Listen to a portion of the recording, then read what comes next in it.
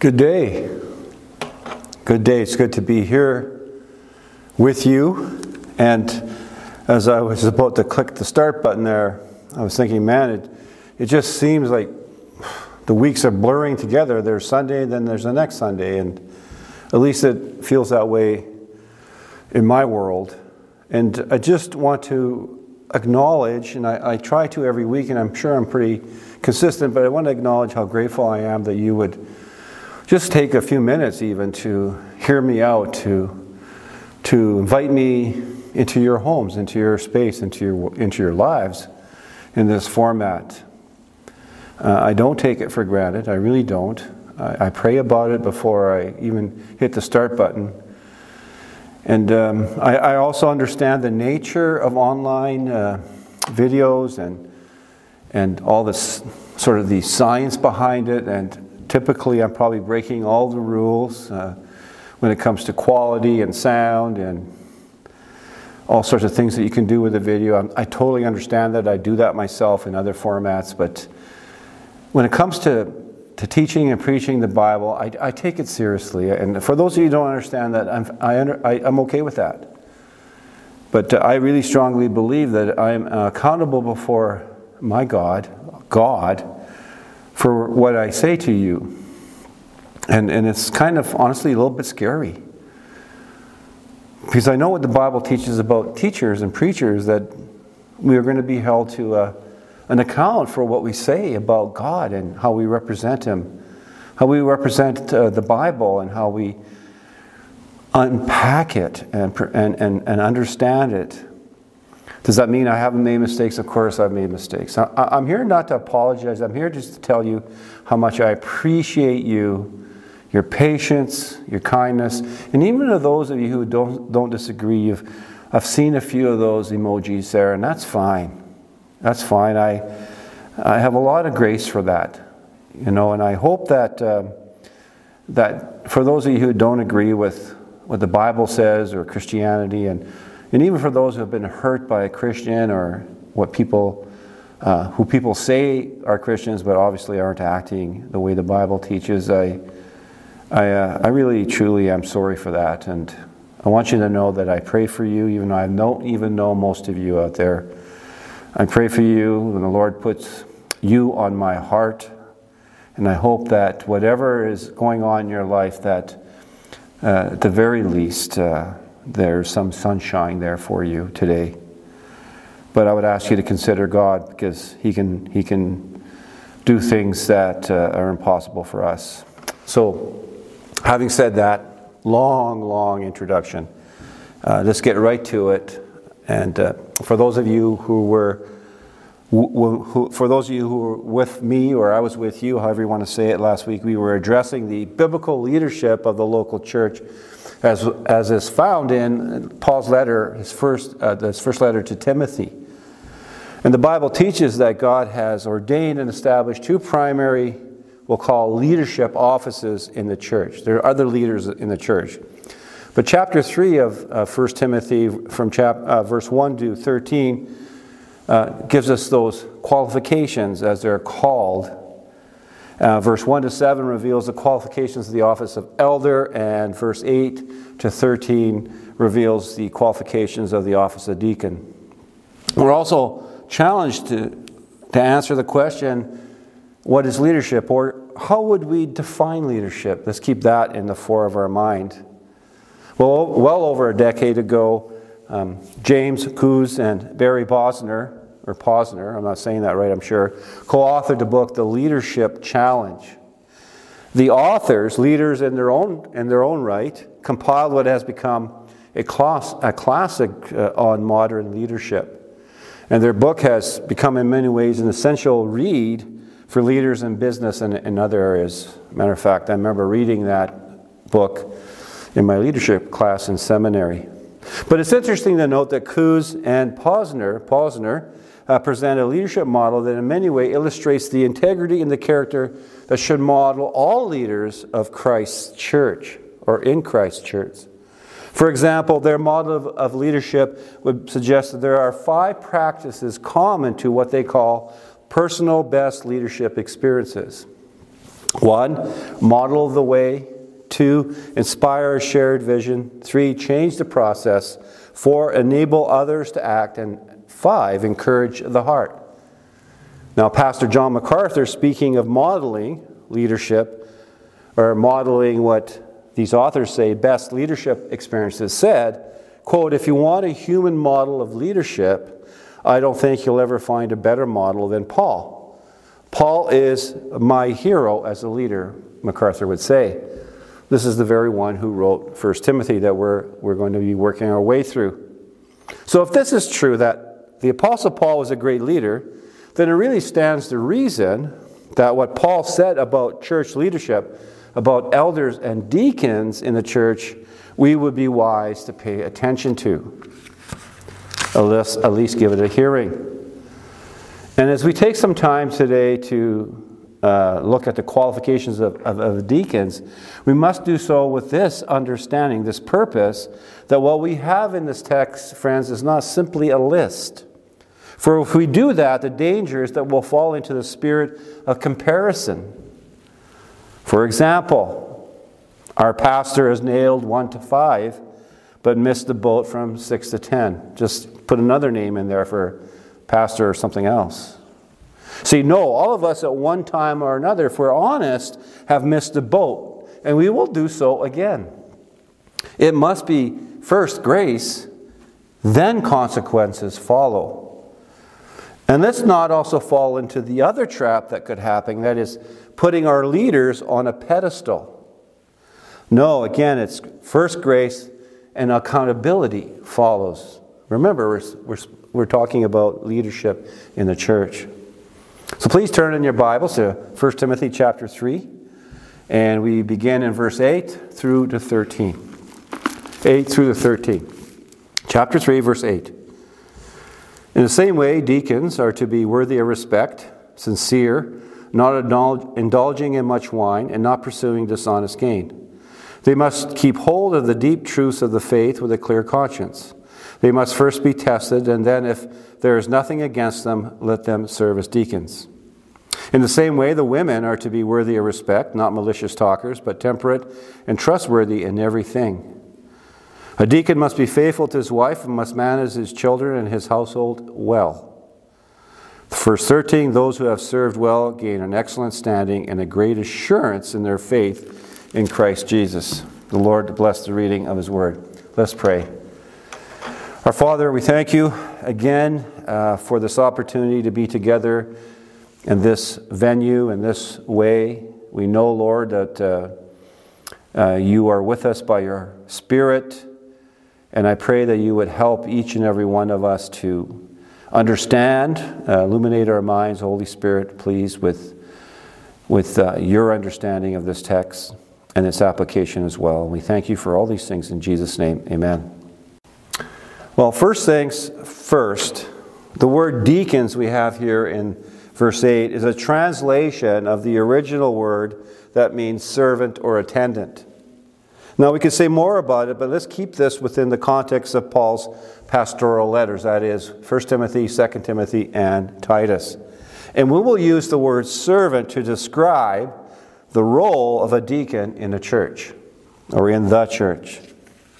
Matthew's Gospel, we go there first, and we consider chapter 20, where we will find this event described to us by Matthew, the story of the mother of Zebedee's sons, that is, James and John, two of Jesus' disciples, going to Jesus and asking him for a favor.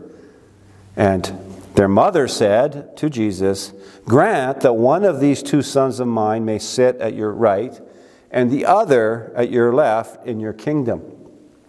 In short, Jesus replied, "But to sit at my right or left is not for me to grant." So the answer is not going to happen. And when the rest of the disciples, the story tells us, got wind of this, they were very irate, very upset with the brothers. And Jesus brought all his disciples together and reminded them of how the world's leaders exercised their leadership. He said that these leaders in the world lorded over them. They exercised authority over them. And then he said, "Not with you." And he said, whoever wants to become great among you must be your servant. Whoever wants to be first must be your slave. Very interesting. Then Jesus gave them an example of servant leadership himself.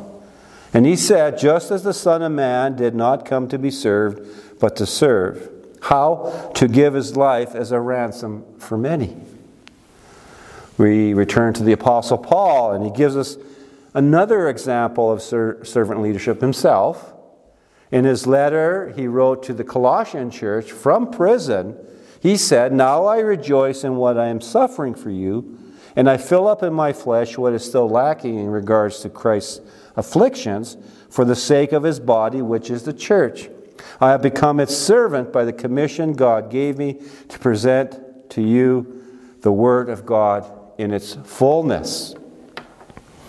So I wonder if you've noticed very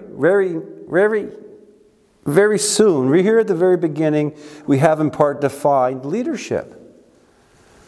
And it's this. Leadership seeks the well-being of others by serving others first before self. Let me say that again. Leadership seeks the well-being of others by serving others first before self. Now, if we had the time to share, no doubt we would be able to share stories of those we know who had a servant's heart, who demonstrated this by putting others first in tangible and practical ways. And as we have already heard, we know of two such people today, Jesus and Paul. They purposefully lived their lives in order to serve others over themselves. And we'll come back to this letter from a different angle. Now, let's take a quick look at the qualifications that deacons should possess. And remember, we are not dealing with a list. We are interested in the integrity and the character and the spiritual maturity of the deacon. So it's always the inside out. Notice the phrase in verse 8, in the same way. What is Paul saying here? Well, he's saying in the same way as elders are to demonstrate the characteristics and spiritual maturity required of their office, deacons are to do so as well. So we'll paraphrase a little bit of these qualifications that we find here in this letter to Timothy. And we can say a deacon should be what? Serious-minded about spiritual and leadership matters. Seriously minded about them. The deacon should be known for truthfulness. That, in other words, their yes is their yes, and their no is their no. They're not to be a lover of wine or a drunkard. Because often with that kind of attitude or that kind of space, it often leads to violence. They're not to be greedy or lovers of money. They're not in for the money. Well, those who serve then in this capacity, Paul tells us, must keep hold of really the most important qualification in my mind that sticks out right now is the essential truths of the faith.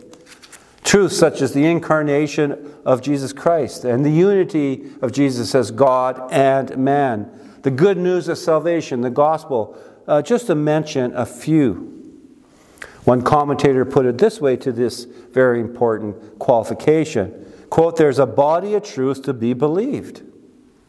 There is a body of truth to be believed. These servants in the church must hold fast to these truths with conviction and integrity. And not only do these servants hold fast to these truths, they do so with a clear conscience. A conscience that holds nothing against them. Again, the same commentator speaking about this said, quote, intellect and mind must agree with life and purpose. There should not be any incongruencies there. Integrity is so important in any leader, but absolutely important in a church leader. Also, we see, as Paul calls the noble office of deacon, must first be tested. Verse 10. See, now Paul was not saying this, that a prospective servant needs to write some sort of exam, study and write an exam, or present a theological paper or treatise. What this means is that the potential servant is living a life that is free of anything that could be charged against them that would deny them the opportunity to serve with character and integrity and spiritual maturity, such as sincere faith, love, and all those things. They should be demonstrated in their lives. And in the same way as elders, it says here in verse 12, where a deacon must be faithful to his wife and be able to manage his own children and household as well. Now, there's much to be said about this, and we do not have the time to talk about that. But suffices to say that if a person has no handle on their home life, or there are issues going on in the home life a little bit out of control, they're certainly not going to be able to manage, if you want to use that word, the church. Well, you might have noticed, and I'm sure you have, we kind of skimmed right by verse 11, so let's go back there. And for clarity's sake, please notice the word woman. Now, the original Greek word can be translated woman or wives. And most reliable commentaries, when dealing with this, present two possibilities. And here they are. Paul is either speaking about wives of deacons, or Paul is speaking about women who serve as deacons in the church. So how can we understand this? Which way should we go? And how can we apply it in the 21st century context? Frankly, the best way to see this is to understand this as an and or, not one or the other. An and or, not one or the other. You see, women served in the New Testament context back in the first century as deacons in the church. Paul, writing to the Romans in the 16th chapter, said, I commend you to our sister Phoebe, a deacon of the church in Centuria. See, men who served as deacons in the church in those days most likely would have also had wives.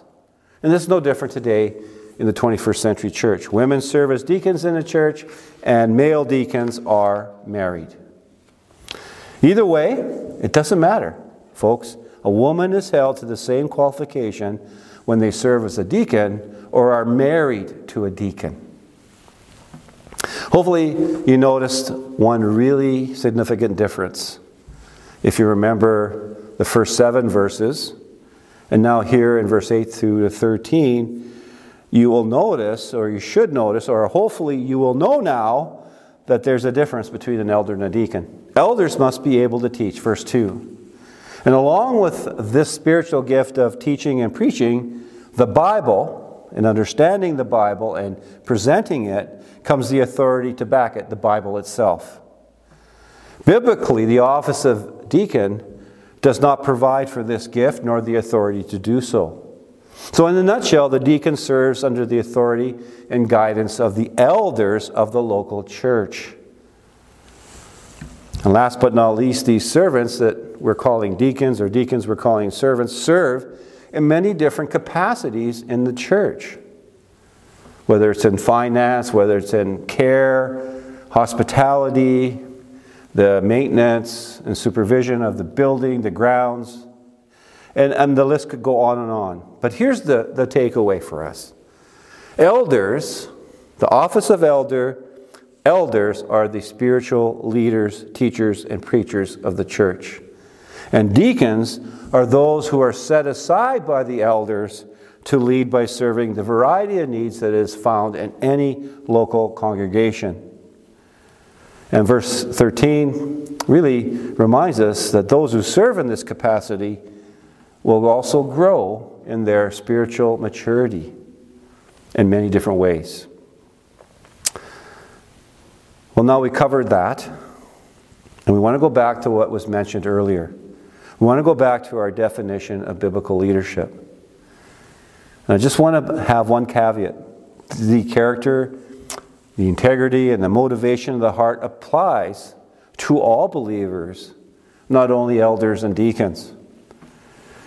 And honestly, anyone who says, because I do not lead in the church, therefore I'm not to be held in the same standard before God, has in essence really tossed aside the plain teaching of the Bible.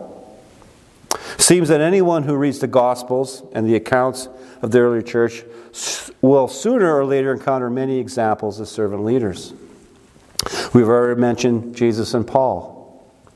The challenge for all of us when we read their example of servant leadership is this: to pay attention closely to how God defines leadership in comparison to our own understanding, ideas, philosophies, whatever, of leaders and leadership.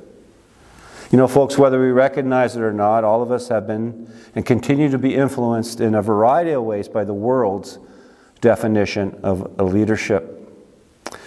Remember, dear friends, the Bible teaches that we are primarily dealing with a spiritual reality here. Leadership, however you define it or apply it, secular or in the church, has a spiritual dimension, a spiritual reality to it, either for good and for evil. Author David Mathis said this, quote, "From before we can even remember, we have been indoctrinated at nearly every turn with the idea that being a leader means getting the gold star. Leadership is a form of recognition, a kind of accomplishment, the path to privilege. Leadership is a form of success," end quote. And he goes on to say, speaking of our current culture, quote, "Leadership means privilege, and no generation has considered itself more entitled to privilege than ours." It would be fair to say that this is not only an accurate description of our generation outside the church, and it is also inside the church. But I would suggest to you that this view of leadership has been with humanity since Adam and Eve broke the commandments of God and sin entered the world. So is Mathis being harsh? Am I being harsh? That will be up to you to decide, friends. But the fallout of this has littered our culture and the church with many broken people and abused persons which speak loudly to us from their pain and destroyed faith. The attitude that says, "I am the king of the hill," has no place. Can I say that again? The attitude that says, "I am the king of the hill," has no place in the blood-bought church of Jesus Christ. No place in the ministry of elders and deacons. No place in any believer's heart. Mathis is right in his article to say this, quote, "Christian leadership is fundamentally about giving, not taking. Christian leaders are not empty, immature individuals looking to prop themselves up with new privilege." Well, this brings us back to that question again. What is leadership? We go back to Jesus. And after Jesus washed his disciples' feet on the last Passover meal that they would share together, he said to them, "If I then, your Lord and teacher, have washed your feet, you also ought to wash one another's feet. For I have given you an example that you also should do just as I have done to you." We also remember what we heard earlier, that what Jesus said to the disciples were bickering between the two, but because of the two who wanted to seek a higher position for themselves. "Whoever would be great among you must be your servant, and whoever would be first among you must be your slave. Even as the Son of Man came not to be served, but to serve and give his life as a ransom for many." The Apostle Peter, who stood out as a leader of the rest of the apostles, said, "To the elders among you I appeal as a fellow elder and a witness of Christ's suffering. Be shepherds of God's flock that is under your care, watching over them, not because you must, but because you are willing, as God wants you to be, not pursuing dishonest gain, but eager to serve, not lording it over those who entrust it to you, but being examples to the flocks." Oh Lord, may we be examples. Brothers and sisters, do you want a biblical definition of leadership? One that models God's desire for every one of his people. Every one of his people. And here it is. Leadership is serving others before self and is a willingness to sacrifice for others. Let me say it again. Leadership is serving others before self, and it is a willingness to sacrifice for others. Mathis puts it this way, Quote, Christian leadership in the home, the church, and elsewhere is not for those clawing for honor and recognition, but for those most ready to fall to their knees and to be inconvenienced by the needs of others. End quote. Friends, of all the places on this earth, the church should be where service and sacrifice are the very lifeblood of every believer in Jesus Christ. Because, friends, for God did not spare even His own Son, Jesus Christ, so that you and I can be forgiven of our sins and receive the hope of eternal life. My challenge to each and every one of you who call yourself Christian is to ask yourself these questions. Am I a giver or a taker? Do I consider myself better than others? Do I look down at my brothers and sisters in the Lord? Is the desire of my heart to serve others?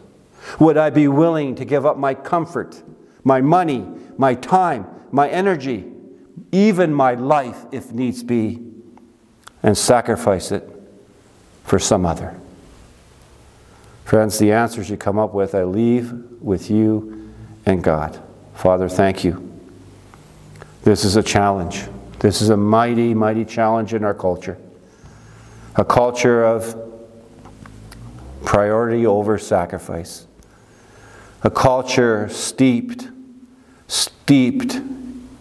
in stars, gold stars, where there's nothing bad about any person, where there's nothing good about any person that says there's nothing bad, that says that something's bad. Lord,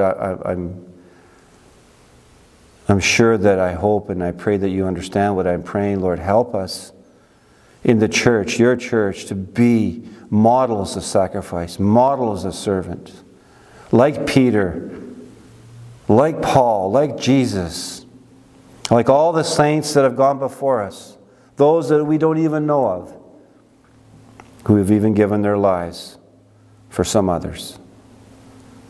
I pray this, Lord, in Jesus' name, amen. Thank you so much for being with me. God bless you. Shalom.